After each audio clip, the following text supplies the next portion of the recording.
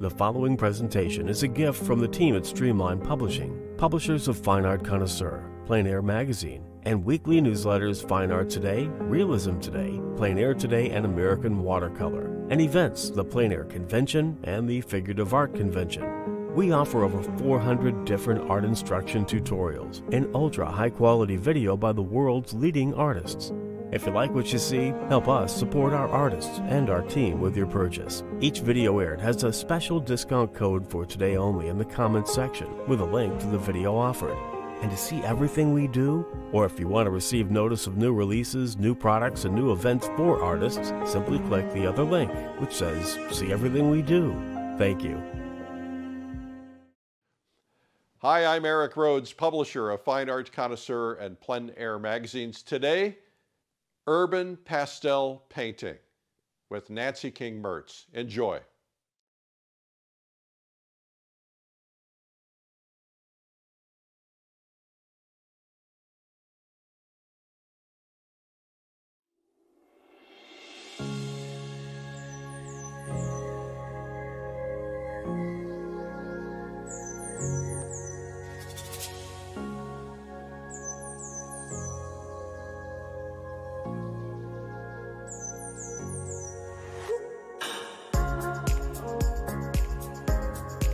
Hi everyone, I'm Nancie King Mertz, and I'm going to share with you some of my techniques for pastel.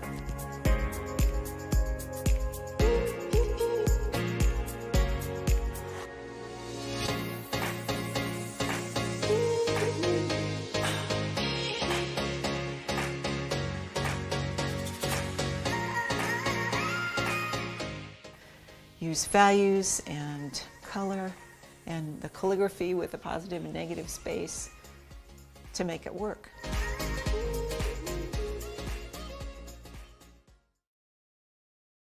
I made this box that holds both of the pastel sets that are signature pastel sets from the Richardson Company. They're the Nancie King Mertz Urban set and the Nancie King Mertz Atmospheric Landscape set. So they sent me pastels to select 80 for each set, and I've merged them. I put all the cool colors together and all the warm colors together so that I can quickly grab what I need.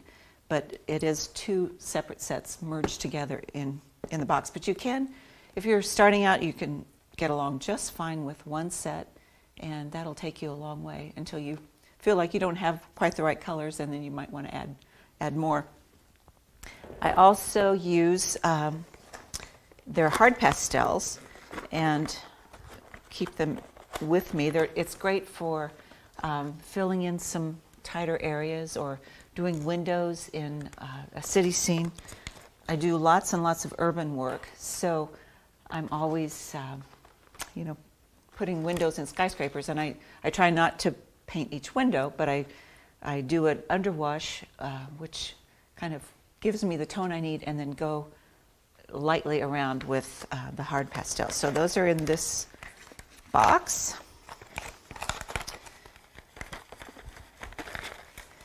And let me share with you the box I made, which is like a portable table for the pastels.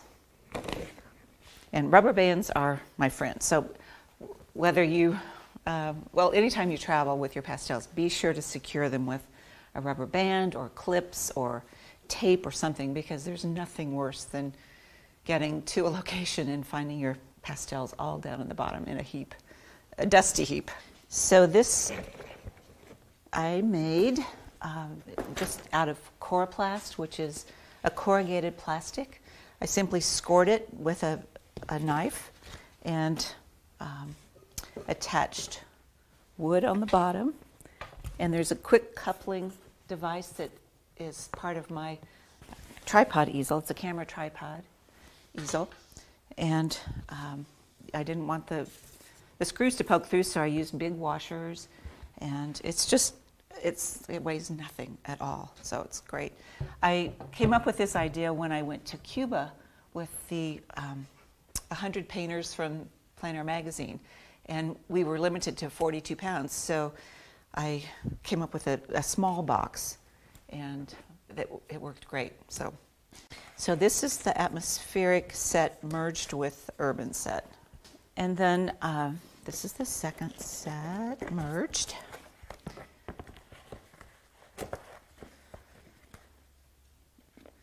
And then I keep the hard ones in between.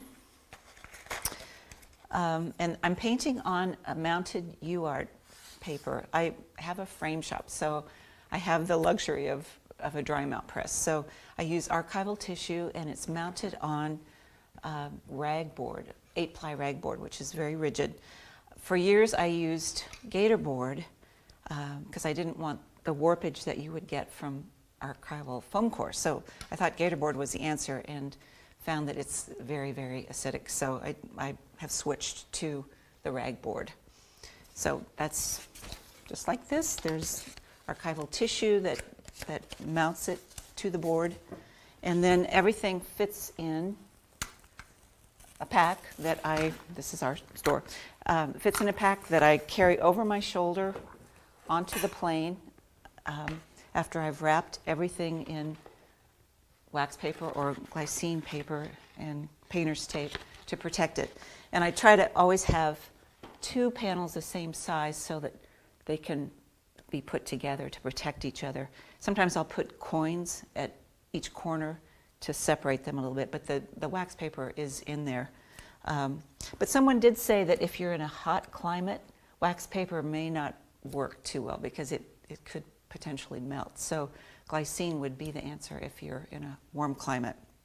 But I live in Chicago, so it's not always warm there, especially right now. So I always start with a little tick mark map. That's what I call it. So it's just a charcoal drawing of a map, and I then work from dark to light. So I apply the darks, and then I wash them in with denatured alcohol. And that type of alcohol you can get at the hardware store, and it's very inexpensive. It doesn't have any oil in it. There could be a little oil in like rubbing alcohol that is medicinal. So I use the denatured alcohol, and it doesn't have water in it either, so it's not diluted. And it dries immediately, especially if you're outside. It's great for outside. So that's kind of my process. So I will start with, I also use the vine charcoal. This is the Richardson charcoal. I really like that. And I don't need such a big piece. So I just start in. This image is all about vanishing points, and it's all, you know, like 1-point perspective, and I don't want it to be smack dab in the middle. So I'm going to start with it over to the side here.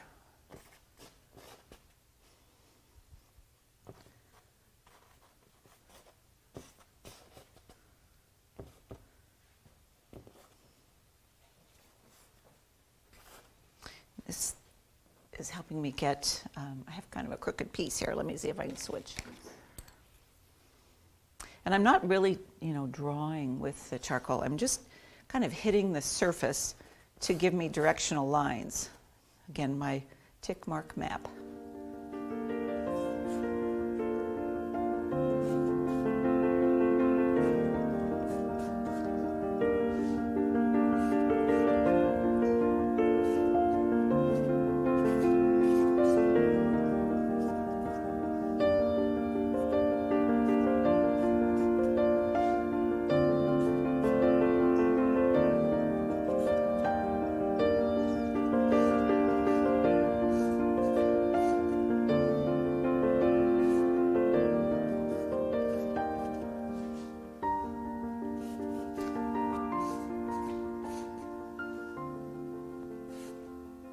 So you can see that I've made the point of the 1-point perspective a little off center. So if it were right in the center, it would be there.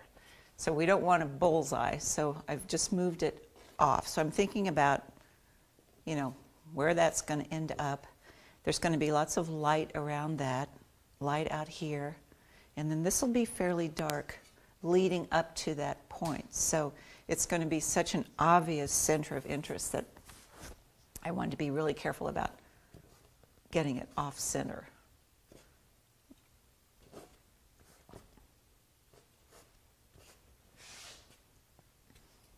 So always be thinking about, when you start, where's your center of interest going to be?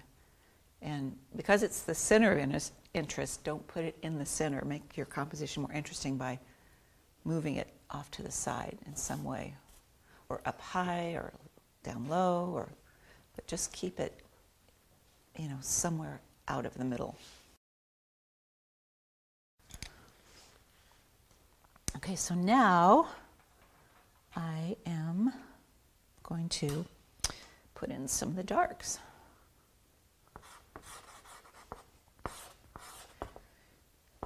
And I know this looks like a complicated composition for a pastel basics, but I'm hoping that my method will show you how quickly you can achieve some of this. And your brush, I use a Gray Matters fan brush from Richardson. This is a number 6. Your brush will do some of the work for you because it can, once I put the alcohol on this, it will help with the directional lines, and some of those lines will remain throughout the painting. So this is how the brush starts, and this is, this is after many, many uses. So I've found that the Gray Matters Richardson brush is the most durable of all. Some of my brushes ended up looking like a handlebar mustache because they would wear away in the middle. But this one's really durable, so it's my favorite.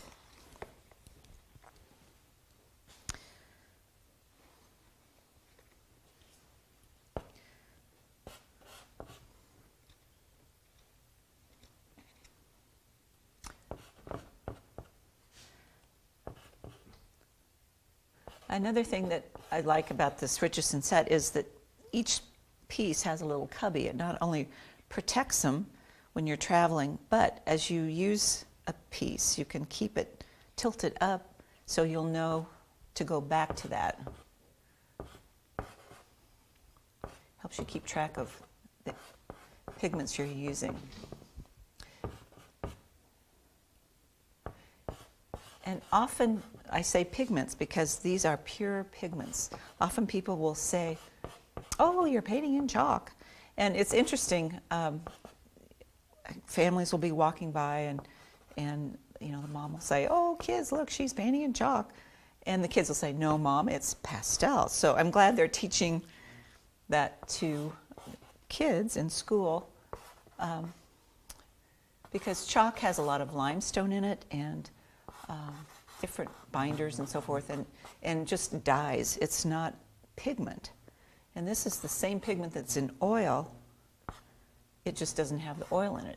There's maybe a little bit of a binder in here to keep it in stick form, but it's simply ground pure pigment compressed into a stick. And it's a derivative, pastel is a derivative of a French word meaning paste. So it can become a paste if you really grind it in.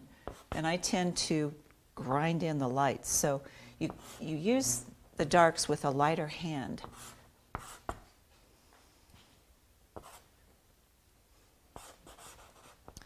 The beauty of pastels is you can layer over them. And you don't have to wait for things to dry. And they don't sink in like some oils can, or they don't fade like watercolor can fade. So what you see is what you get.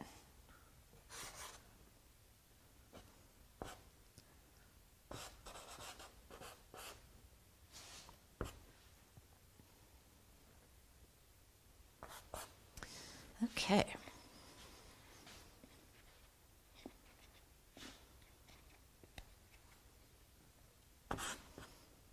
Again, I'm sticking with the darks.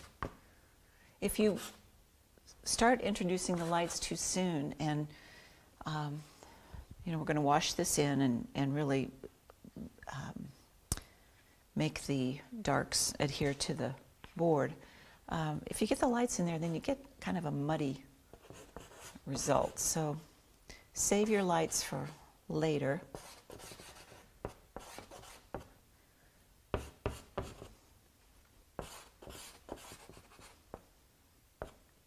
And you'll have a much better result.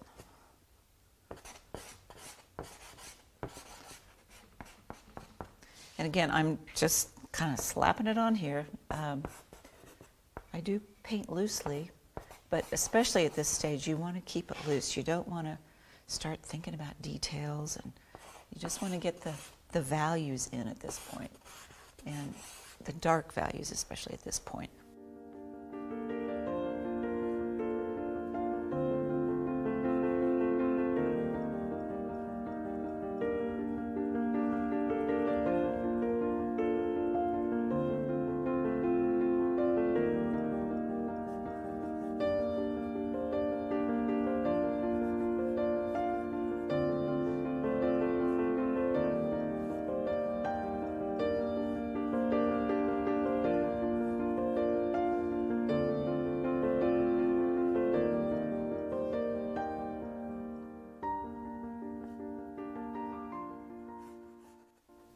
So soon I'm going to start washing in with the alcohol because we're getting the darks in there.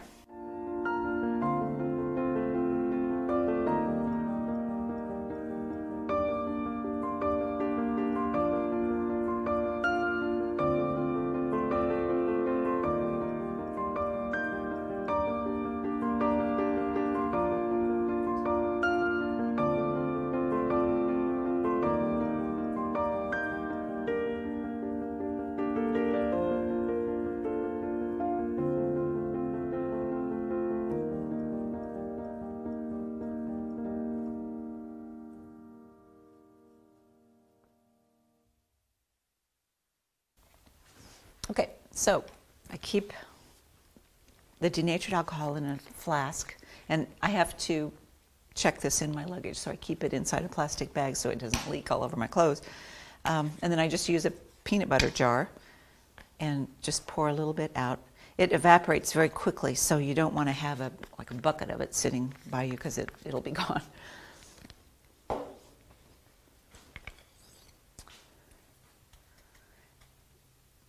And this is when I'm out painting and people are watching, this is when they leave because they think, oh my gosh, she was doing okay till she did this. Because it makes a mess and people can't figure out what you're doing. But it's part of the process.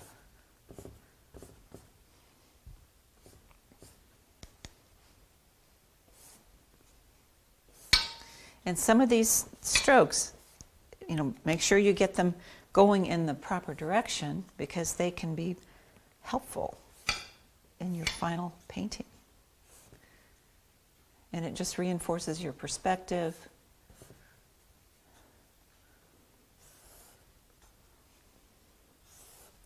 Keeps you on the right track, so to speak.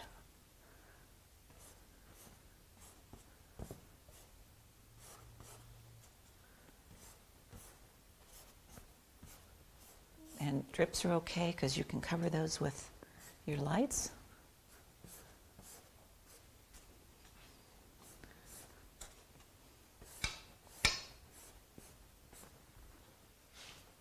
Okay, so I'll let that dry.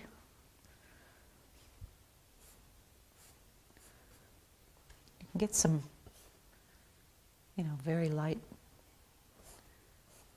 tones in there too, just by moving some of the pigment around.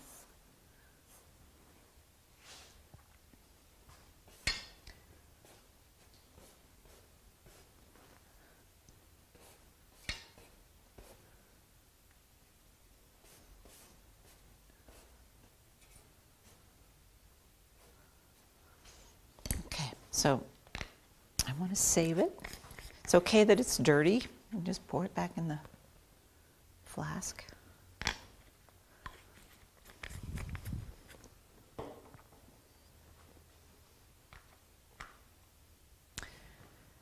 So I have to let that dry.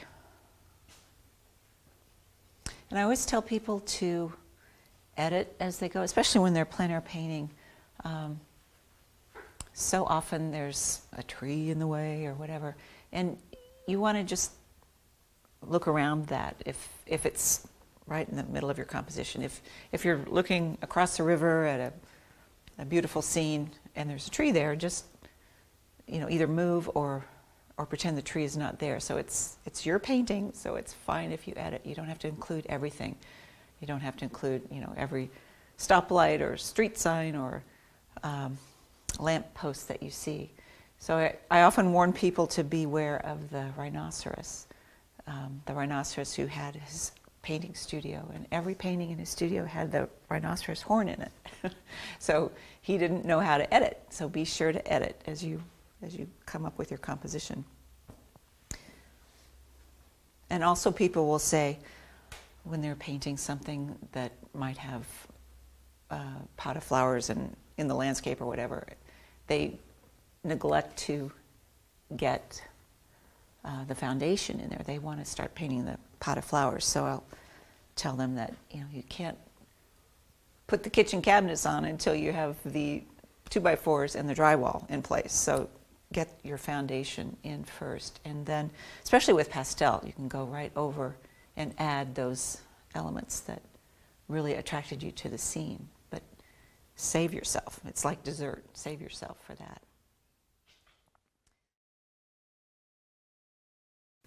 Okay, we're getting dry. All right.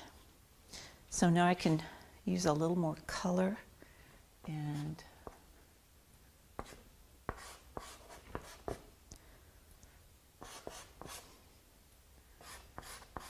sometimes I'll do the alcohol again if it's needed. I want to punch that up a little bit.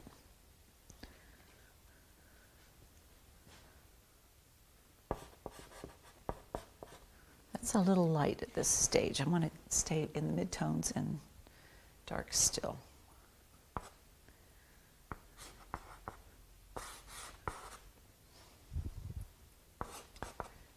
I keep looking down because I am referring to an image that's below, so.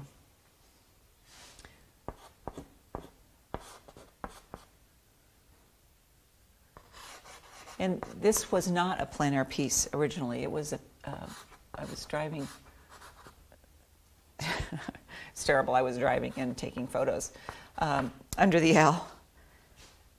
And so this is from my camera.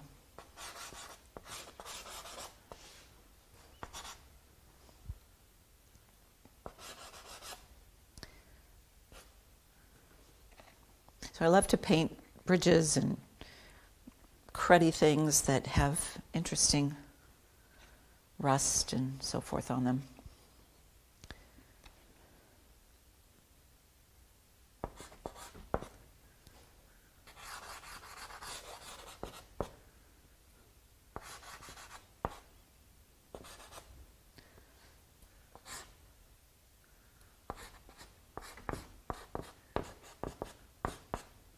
So I love the calligraphy that structures make.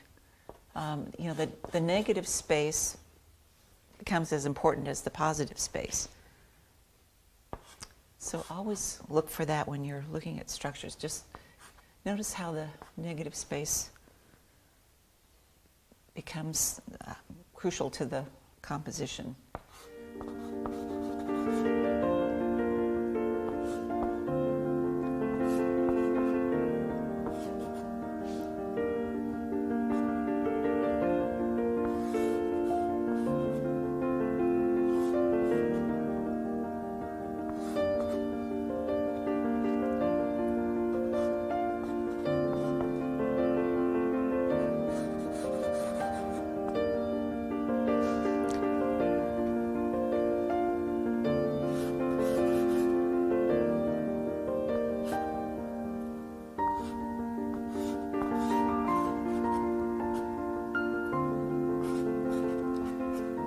Again, I'm not laboriously drawing this. I'm just kind of hitting it with the side of the pastel. Again, to keep it loose. You definitely want to be loose early on. And just think about the shapes and the values at this point.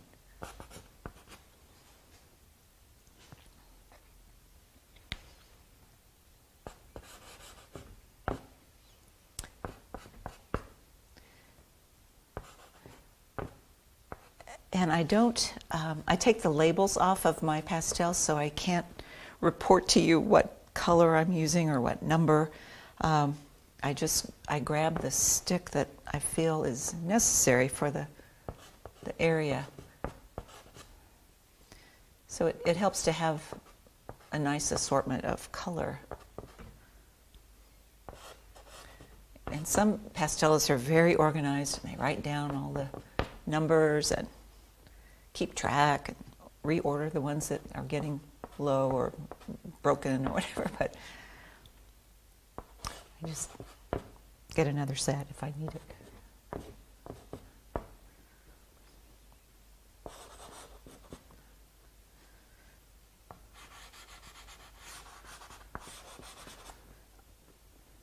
I think that after years of plein air painting, it just has made me make quick decisions while I'm working, whether I'm in the studio or outdoors. And it helps you see color so much better that you can take that knowledge back to your studio. So instead of painting the darks black, which they are in the photo, you learn to substitute real color that makes the painting much more vibrant and interesting. And pastels provide a brilliance that you can't get with a lot of mediums. It's just a great medium to use for studio or plein air. Okay, it's starting to look like the L. Long way to go, but starting to be identifiable.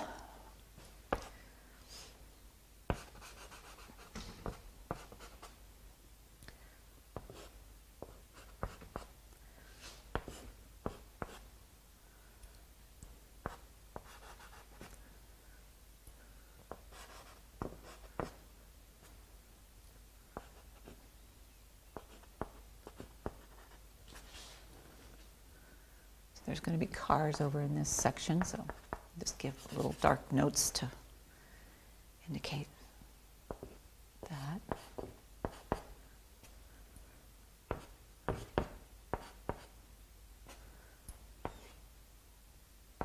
I don't have black in this set, on either set.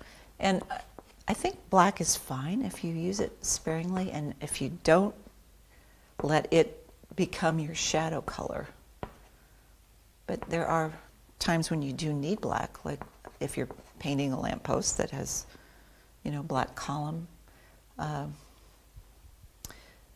instead I use a little bit of charcoal at times, and it's a very soft black, so it works for me.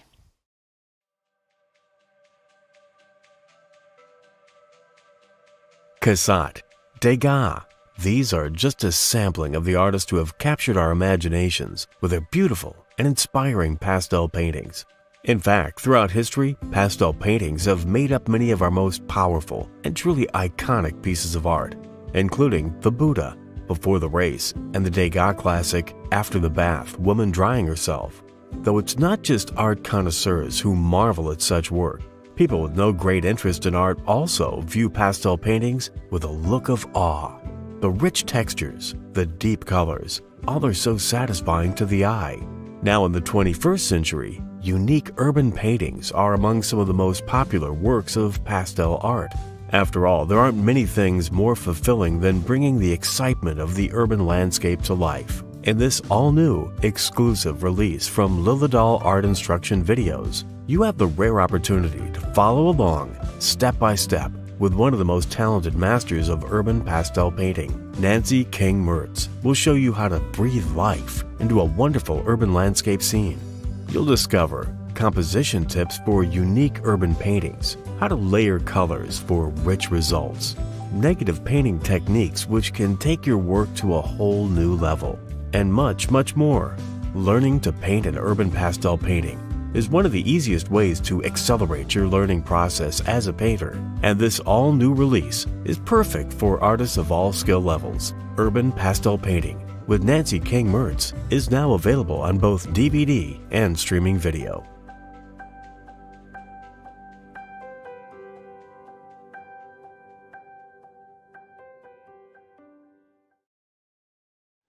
Well, that was Urban Pastel Painting with Nancie King Mertz, who loves to paint in the city of Chicago. You can learn more about the video at lilyartvideo.com. Remember, there's a special discount code for you today only in the comments section. Now let's get right to our interview with Nancie.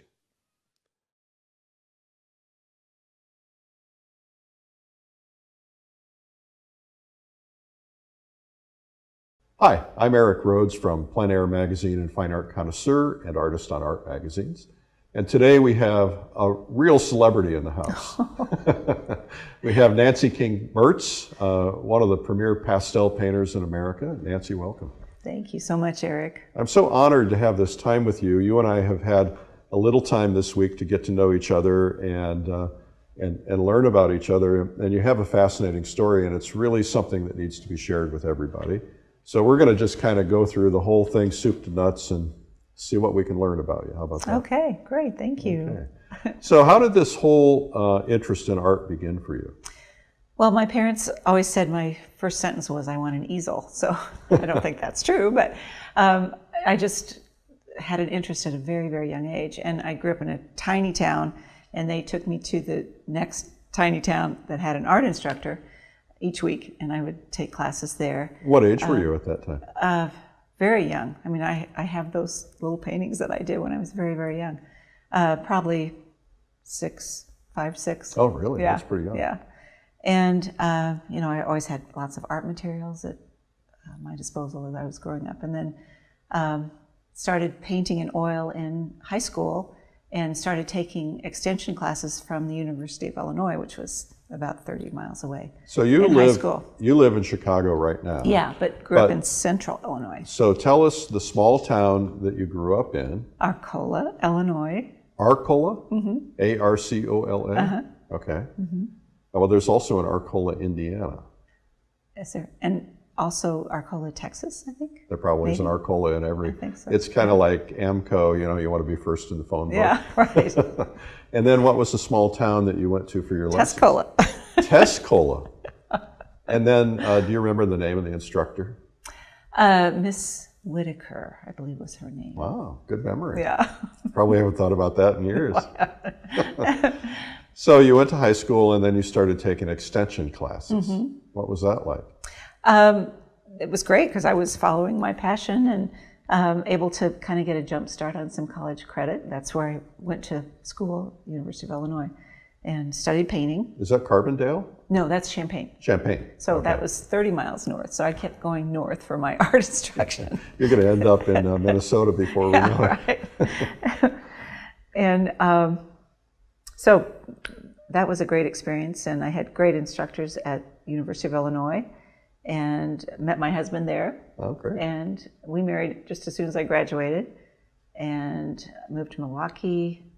Couldn't find a job. It was like a real bad time for a job search. You were trying to find a job doing what?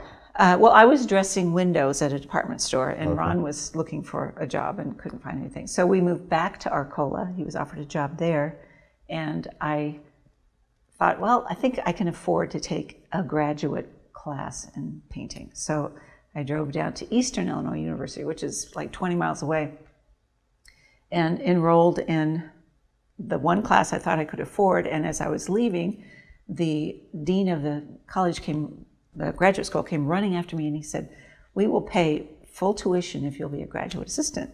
Really? So a year and a half later, I had my master's degree in painting, and then they asked me to serve on faculty for a year and a half, and I did that. But I'd also at the same time, started a framing shop and gallery in Arcola, which is a big tourist town because of the Amish population that's there. So my business venture won out. So yeah. So I'm kind of curious about this, so I just have to play this back. So back in the day, I know it really wasn't that long ago. Yeah, right. But you know, you hear a lot of stories from artists who had a difficult time getting, being able to do representational work because there was a lot of modernism going on. Right. And I assume that you probably encountered a little of that too, yes? Most definitely, especially in undergraduate school, because it was, you know, here's this small town kid, and I was actually doing plein air painting then. I didn't know what it was called, but I just always painted what I could see. You know, I'd set up a still life, or I'd go out in the country and paint. And then here were all these kids from huge schools in Chicago that were at the university that were doing all these really wild, crazy things. Avant-garde kind of things. Yeah, and it was hard for me to relate, but I had some great instructors. I had a terrific instructor who was head of the architecture department, and I took a full year of architecture classes. Did you really? And that helped so much with my drawing. And why? I just wanted to be able to draw buildings correctly and understand perspective and how shadows are affected by perspective. And so that may explain why you're not so intimidated by some of the urban scenes, which are, from a perspective standpoint, can be a nightmare, right? Because of all the different angles and things like that. So that's really something that really helped you. Yeah. I would have not thought that. You know, I clearly think that drawing is critical for any artist to study, but you don't think in terms of architectural drawing. But I look at things that some people do that their architecture just is so far ahead of everybody else's. So is it perspective, or is there something else to it? Well, I think a thorough knowledge of perspective is really important, but it kind of becomes intuitive after you've done it for so many years, you know, so you don't think about it so much. But it's a lot of the value relationships too. I think, you know, when you see a really beautifully drawn architectural piece, the values are spot on too. So I'm going to stop there because there are beginners who might be watching this who don't know what the heck a value is. They're going to think in terms of family values. Oh, okay. So would you explain that just for their benefit and our patience to the people who already know? But can you articulate that for us just a little tiny bit? Well, value is the color from, or not really, well, yes, it's applied to color, but from white to black, from light to dark, and you know the different steps of the stages of the tones. Yeah. Right. Yeah. Right. And then, of course, once you learn the tones, you also have to figure out how to look at color and learn the tones. And if you have the value correct, you can paint something any color you want. You can really play with color. I tend to paint in local color, which means the color of the object. You know, like if I were painting you, I'd paint you with a blue shirt and a black jacket. But someone who wants to experiment with color might put you in purple and green, but if they get the value right... I wear purple and green frequently. Yeah, it's your color. Yeah. If they get the value correct, then, you know, the color works. Well, that's really one of the principles of painting, is that if you can do a beautiful painting in black and white, or brown and white, or green and white, or blue and white, and those paintings, if it's a good painting, if the values are right, those paintings will sell. And we both know artists, Charlie Hunter, for instance, who basically does everything in you know, black and white, or gray and white, or brown and white.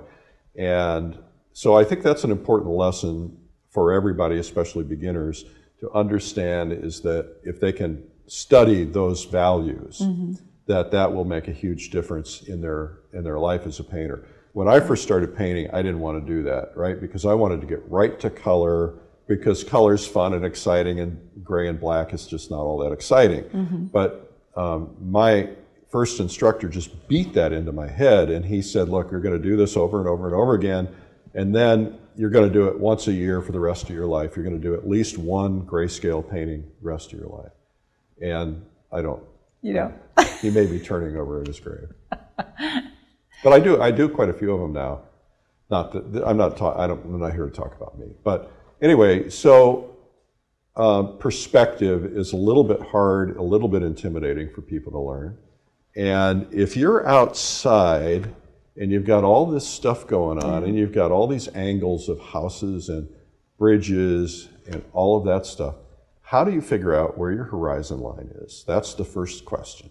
And then the second question is, when you're at your horizon line, do roofs go up and then they go down below the horizon line? Is that essentially? It depends on, how it's constructed. But, I always tell my students to determine, where their horizon line is. They're typically standing. And so the horizon line is often eye level or a little below. And then I just have them hold out a ruler or some kind of straight edge, even a paintbrush, and get the correct angle and then translate that or transfer that angle to their surface. And, well, that's and cheating. I can see the light bulb. That's cheating. Why is it cheating? No, it's not cheating. What it does is it simplifies the process. Mm-hmm. And after I learned that, it was like, okay, hold the ruler here and then just move it over to the canvas. Mm-hmm. So do you do site-size painting? Meaning, site-size meaning that you set your canvas up identically side by side with exactly the scene. So if the horizon line is here in the scene, you take it all the way across your canvas. That means getting your canvas at eye level? Yeah, no, I don't. I am always in such a rush to get started. I don't do thumbnails and I don't do no-tans, which I know a lot of instructors insist that students do, but I do what I call a tick mark map.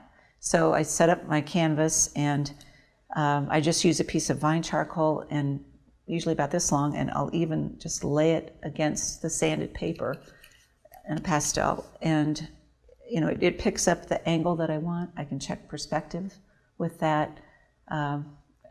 It sets boundaries so that if you start painting, you end up without enough surface to paint on. Your scale gets too big or whatever, and you're clear off here. But if I do the tick mark map, that kind of guides me, keeps the composition contained, and so I really have the drawing down with like in 5 or 10 minutes. I think that's really important. Doing that. So a lot of beginners, and quite frankly, a lot of non-beginners, their paintings will wander, right? So they've defined that, okay, the edge of this building is going to be where my end of my canvas is, and the edge of this tree is going to be where the other end is. And then before you know it, it's creeping out and creeping out and creeping out. So how do you prevent that from happening? I just use the map. I just swear by that map that I rely on. Get your boundaries in, and don't ever change them. Once you get your kind of initial sketch in, then you fixed it. I'm good to go. Yeah. So you do a lot of teaching, you do a lot of workshops. You were telling me that you recently returned from Europe, from Croatia, and from Venice, where you had a workshop, and you're doing about 10 workshops a year. Is that right? Next year I have 10. 10 years. Yeah, that's a lot. So what are the most common mistakes that beginners make? What are the most common things that need to be corrected? Well, so many will say to me, I have these beautiful pastels, but I don't want to touch them because I'm not good enough. And I'll say, well, you're not going to get good until you use good materials. So I always encourage people to use the best materials they can, and your results are so much better. So how do you know? Because a beginner painter, when they walk into an art store, they don't know the difference. And I didn't know the difference for many years, and when I was painting, I'd just go buy the cheapest paint I could find. And this brown is $5 and this brown is $10, I'm going to pick the $5 one. So how do you know? How do you train students to understand that? It's so sad when somebody comes to class and they have just a really cheap set of pastels or oils. I tend to do most of my teaching in pastel, but everything just rides on the surface, and you can't get any depth, you can't get any reaction between the surface and the pastel if the materials are just cheap. And it's just a binder that has some color in it, you know. Mm-hmm. It's not the pure pigment that good pastels are, soft pastels are. Yeah. Well, and I found that to be the case with oil paints, right? Yeah. You have student grade paints, and they oftentimes don't say that it's student grade, but you look at the price. And so finally I had an instructor one day who just took all my paint and he said, I'm throwing it all out. And he said, now here, try my paint. And the difference was so dramatic. Mm-hmm. Yeah, your brush reacts differently, and the solvents react differently. So it's so important to have decent materials. You don't have to buy the best, but you have to buy decent materials, or you're just fighting yourself. Right, causing trouble. And no instructor can help you get better if you have crummy material. Well, and that starts with a canvas. Obviously in pastel you're using paper mounted on a board, but it starts with canvas because, you know, you go to one of these craft stores and you see a bundle of 10 canvases for $20 and you think, ooh, I hit the jackpot, but you try to paint on those things and, you know, it kind of rolls off. Yeah, it's just kind of nothing sticks. Yeah. So I want to go back. We kind of didn't finish up where you kind of came from. So you did the teaching gig for a couple of years, and then what happened? You left the small town and went back to Chicago? Well, I had gallery and frame shop in the small town for 12 years. Oh, you did? Yeah, and my husband went back to school, got his master's in accounting, and then he was hired by one of the big 8 accounting firms at that time in Chicago. So we moved to Chicago. I kept the framing business, and I would service it downstate once a month and do the work in Chicago, and then take it back and pick up a new batch, and as I was building the business in Chicago. So I didn't understand that. So you opened a frame shop in Chicago as well? Well, not until later. Okay. We had a You're kind of working, just kind of friends and family, just doing framing for that kind of thing? Well, I kept all my customers downstate. Yeah. It was a frame shop gallery, and it was when the country craft rate was like, just, everybody was frantic about country stuff, and I thought, if I never see a painted horse again, I'll be cut out of wood. I'll be so happy. So I sold that part of the business, but kept the framing business, and would go back to that shop once a month and pick up a new batch of framing, you know, do it in Chicago in my studio there, and then bring it back and pick up a new batch. So I was building friendships, relationships in Chicago, and people were having me frame things, and some artists were having me frame things in Chicago. And I was working out of our loft, which was zoned commercial. So I was able to have a business there, and did that for several years, just working out of our home. Without a storefront? Yeah. And then the economy started slowing down, and my husband decided to start doing prints and cards of my work. So he just quit his job and he said, let's see how this works. So after about 3 years of not getting a lot of internet sales, we found a retail space. And so we've had a gallery, frame shop, print, cards, originals, now right by our house. Do you carry other artists other than yourself? We don't. When we first opened, we did.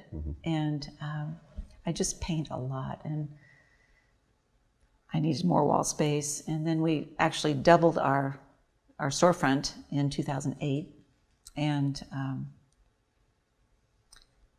operated that way for quite some time. And then I started teaching a lot, and it was hard to run 2 storefronts, even though they're connected, and the frame shop, and be gone and teach. And had a lot of family obligations then too. I had a mother that needed a lot of attention. So we just closed the other side and have the single shop now. So knowing what you know now, if somebody is an artist who's thinking about opening up their own art gallery, would you recommend they do it? Would you discourage them? Only if they're willing to put their heart and soul and 80 hours a week into it. I just work all the time because I have to keep the shop filled with originals, and my husband's always photographing what I paint and doing prints and cards and so forth, and so we both work a lot. We work close to each other, under the same roof, but it's just a lot of hours, and if you're willing to do that, go for it. I think a lot of artists think that when it comes to their marketing or their building their business aspect, that they can cruise. And,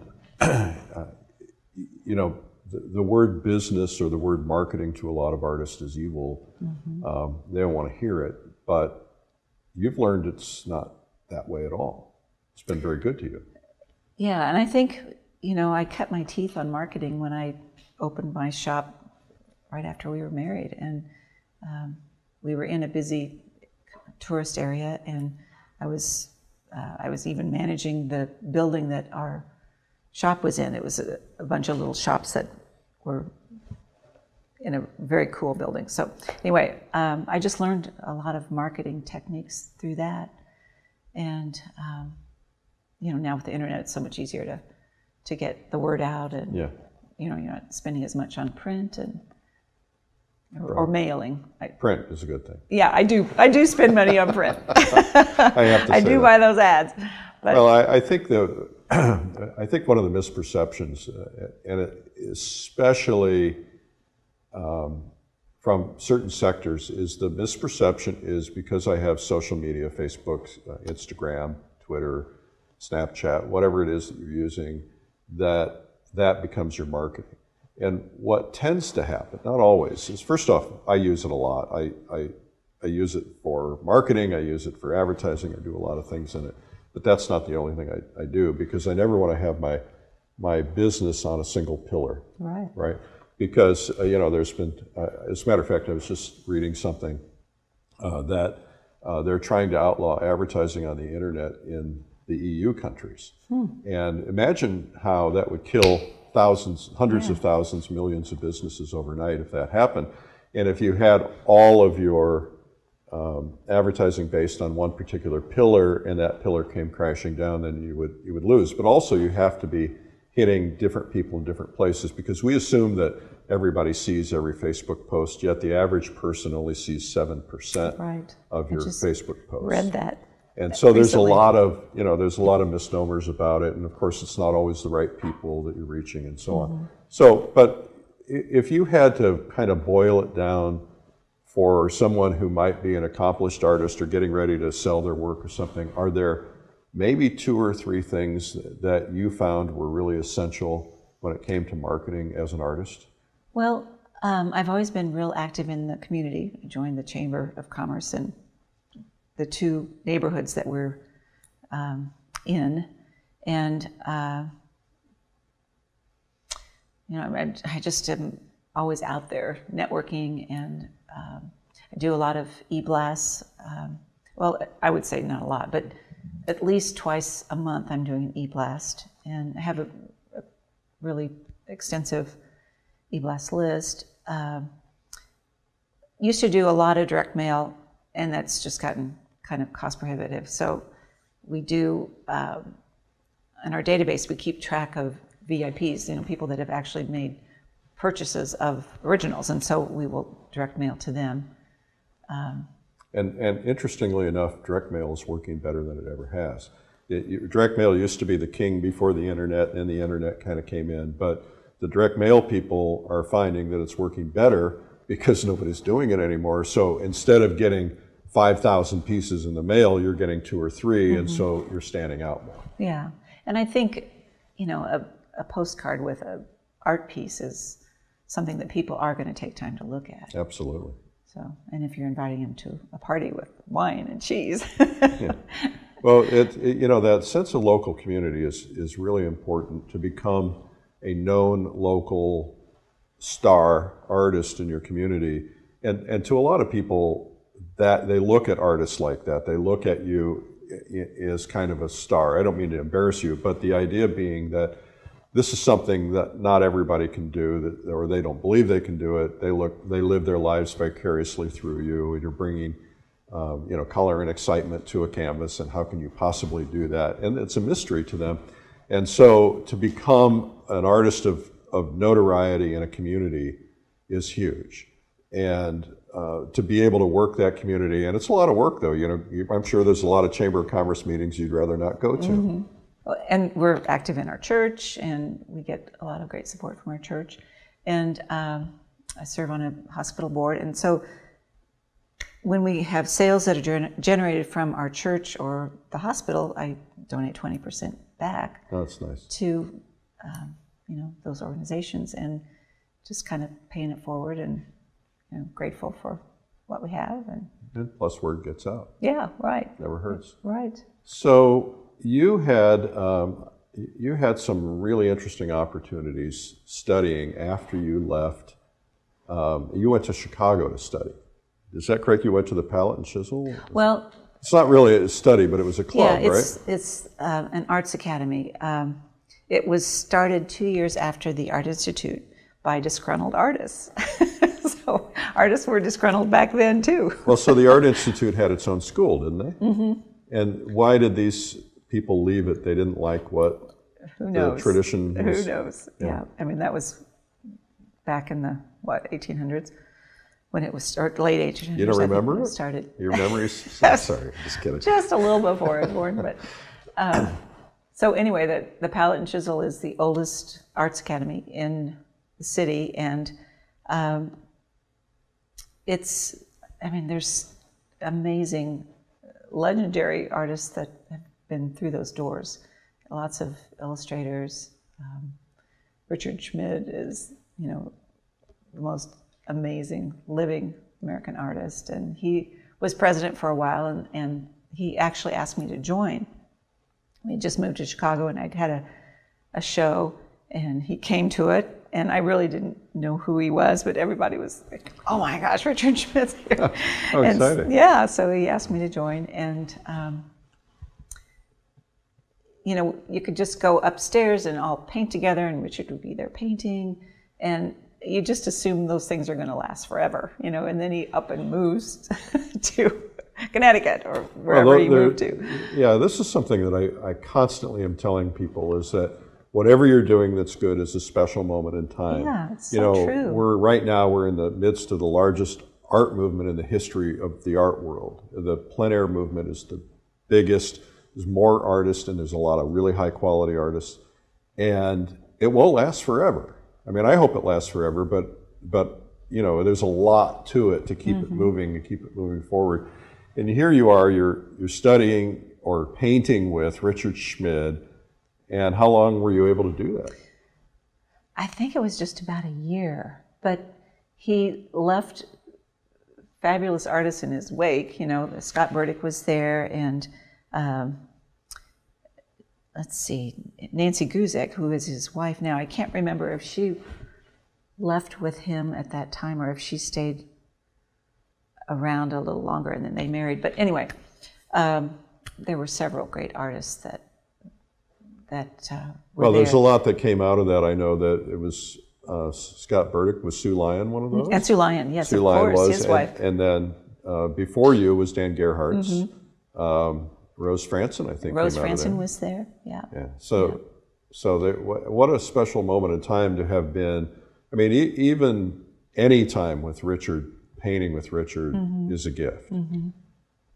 Yeah, he can just look at something and do wonderful magic with it. And he knows me as a journalist, a magazine guy, not so much as a painter. I mean, he knows I paint. And he came up to me and he said, I had no idea you were such a good painter. Oh, great. And I thought, yes! Because I don't think Richard throws from compliments the master. around, right. you know, Right. like that. Yeah. So that was pretty cool. Yeah. He always said, don't lay down a stroke until you know it's right. So that's a lot of pressure. Well, he told me, that's really an interesting thing, because he told me that he spent a lot of years redoing his strokes and redoing drawings. And so he finally got to that point where he was just going to say, all right, I'm going to study it. I never saw somebody mix paint for the longest period of time. Richard would look, he'd mix, he'd look, he'd mix, and he'd do that over and over again. And then he'd go, boom. And that brush stroke would look like he had done the whole painting like, you know, like this, but it was so careful and meticulous and perfect. Yeah. So is that how you paint? No, nothing perfect about it. But I do think about that, and just, I try to make confident marks, but I don't know if they're always right. Yeah, well, I think one of the things that was so refreshing for me, when I first started the magazine, I first interviewed Richard, I think he was in the second issue of Plein Air magazine that we ever did. We had roses on the cover on a Plein Air magazine, which is a little weird. And he was telling me stories about all the paintings that he's thrown away and that he still makes mistakes and throws them away. And I found that comforting somehow, that we all have moments when they don't all work out. Yeah. I painted a lot with Scott and Sue, Scott Burdick and Sue Lyon. Not instructionally, we were just, you know, Friends. up in the studio painting together. They would do these incredible paintings, usually of the model, and then scrape them out. I couldn't believe it. They were just such incredible paintings. And well, they were just not... they were just studies to them, and they wanted to conserve canvas. And wanted to learn. Yeah. Terrific. So what do you think are, if you had to articulate 2 or 3 most important lessons for somebody who's learning to paint or maybe trying to get better? You talked about values. What are the other things that you think are really critical to understand? Well, it's, you know, so many artists rely on photos, strictly on photos, and you can't see the color in shadow or in light if you're just working from photos. So you need to go, if you don't want to plein air paint, that's fine, but just go out with something that makes color, whether it's pastel or watercolor or oil, acrylic, and just study and make notes on the light that's in, or the color that's in light and the color that's in the shadow, and it will really enrich your studio paintings. So, you know, it's a dead giveaway when you see a studio painting from a photo and the shadows are so black. Yeah, and the sky is so bright. Yeah. Well, I think that's, photos can be a useful tool. I've gotten to the point where I can't paint from a photo. I can paint from a plein air study. I'll take a small plein air study and make a big studio painting out of it. But I think that's a really important lesson for people. And if people would just get outside, we know painters, you and I both know painters who've never gone outside and painted. They've painted in their studio, and some of them are fabulous painters. But you can still walk into a gallery and you can go, that one and that one and that one and that one were painted from life, or were at least referenced from life, and versus the ones that are photographic. Right. Sometimes juries, some online shows, and again, I think a lot of people work really hard to replicate a photo, you know, down to the last little hair in somebody's head or whatever. And you have to make a painting your own. You know, if you're going to do something that's absolutely photorealistic, it's showing that you have great skill, technical skill, but you need to make it a piece that shows you, shows your heart. And just showing your skill doesn't equate to a great painting to me, personally. So when I jury, I look for things that are more expressive, that are a little looser, that show that the artist was really in love with the image they were creating. Right. Well, a photograph has been done, and so why make a painting a photograph? Right, yeah. So why are art competitions important? Well, it's a way to compare your work to your peers and learn from that. You can see, and I don't always agree with results of an art competition, like what the juror picks. Sometimes I think, oh, this one was a lot better than that one. Yeah. But you kind of learn how to gauge your work and how to see how you your work stands up to other artists that are. Yeah, so but why enter? So if you're relatively new or you're not well established, and there are possibly really accomplished artists who are entering, why bother entering? Well, sometimes those artists that aren't well known produce fabulous paintings and, you know, just knock it out of the park and win above the artists that are very accomplished that might just enter something that isn't their best painting. Yeah. So it's just a way to grow and to, it pushes you, it really pushes you, I think, to create better pieces. Well, I asked that question because it's a loaded question. I I have an opinion about it too, and I think that if you're going to be in the game, you want to know how you stand up against other artists. And if you don't put yourself out there, you'll never know. I mean, you know, one of the reasons I'm in a couple of art galleries right now, and I've always been for the past few years, but one of the reasons I wanted to be is because I wanted to get affirmation from that, you know, somebody who doesn't know me, who walks in, looks at the painting and says, I want to own that, put their money out, that's affirmation. The same kind of thing is for art competitions, is that you'll never know how you're going to stand up. And we have a young lady who won the plein air salon competition recently, who is under 30, she's a rock star painter, undiscovered, and she beat out some very big names, very incredible names. And so you never know. Right. But you've got to put yourself out there, you've got to try, because if you don't, then you're isolated. You've got to put yourself up against the big girls and see how that goes. And jurors pick all different kinds of images and subject matter and styles. So, you know, if your painting didn't do well in one show, it might win in the next one. Right. So you never know. So what else makes a great painting? I think that's hard to answer because different subject matters appeal to different people. So what I might think is great, you might think that isn't up to par, because I know you like a lot of landscape, I like a lot of urban, so I might think an urban piece is spectacular when I like didn't urban. ink your chain. I'm just totally intimidated by doing it. Maybe I'll learn a tip or two from you. I don't know how to answer that. It's all subjective, you know. What? So you painted your whole life, and are you still as excited about it as you were then? I think I'm more excited about it.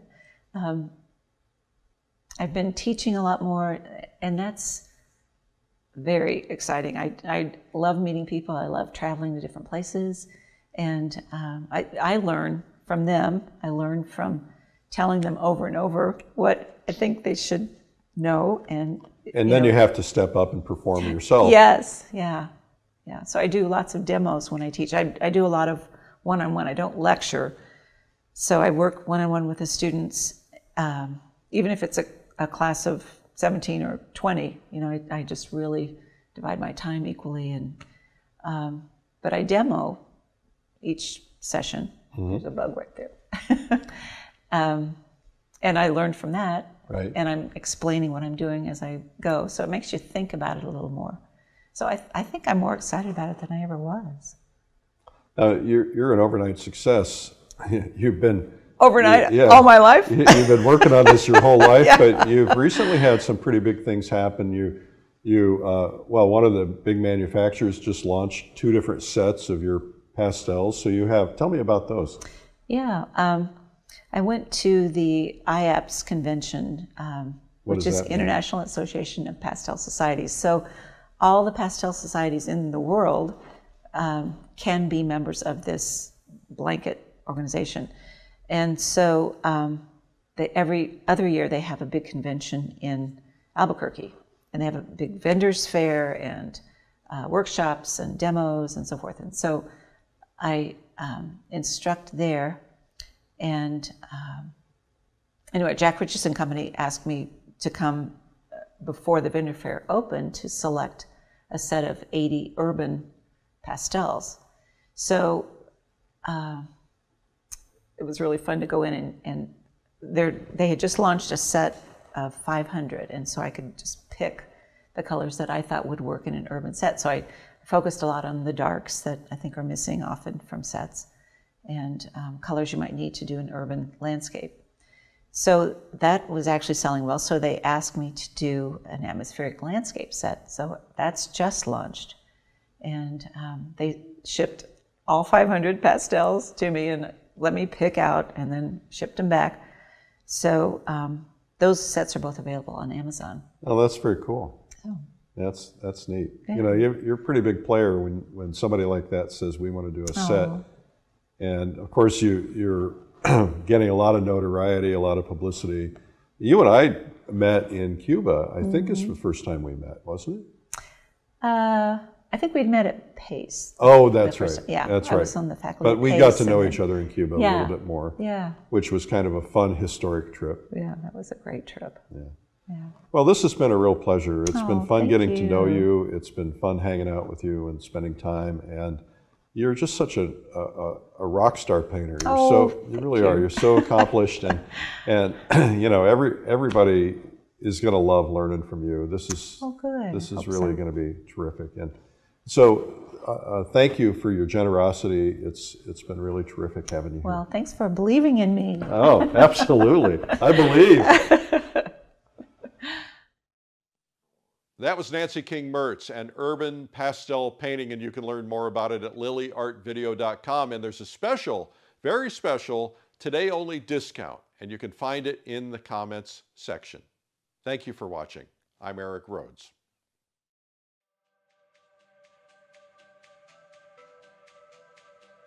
Cassatt, Degas. These are just a sampling of the artists who have captured our imaginations with their beautiful and inspiring pastel paintings. In fact, throughout history, pastel paintings have made up many of our most powerful and truly iconic pieces of art, including the Buddha, Before the Race, and the Degas classic, After the Bath, Woman Drying Herself. Though it's not just art connoisseurs who marvel at such work, people with no great interest in art also view pastel paintings with a look of awe. The rich textures, the deep colors, all are so satisfying to the eye. Now in the 21st century, unique urban paintings are among some of the most popular works of pastel art. After all, there aren't many things more fulfilling than bringing the excitement of the urban landscape to life. In this all-new, exclusive release from Lilidal Art Instruction Videos, you have the rare opportunity to follow along, step by step, with one of the most talented masters of urban pastel painting. Nancie King Mertz will show you how to breathe life into a wonderful urban landscape scene. You'll discover composition tips for unique urban paintings, how to layer colors for rich results, negative painting techniques which can take your work to a whole new level, and much, much more. Learning to paint an urban pastel painting is one of the easiest ways to accelerate your learning process as a painter, and this all-new release is perfect for artists of all skill levels. Urban Pastel Painting with Nancie King Mertz is now available on both DVD and streaming video.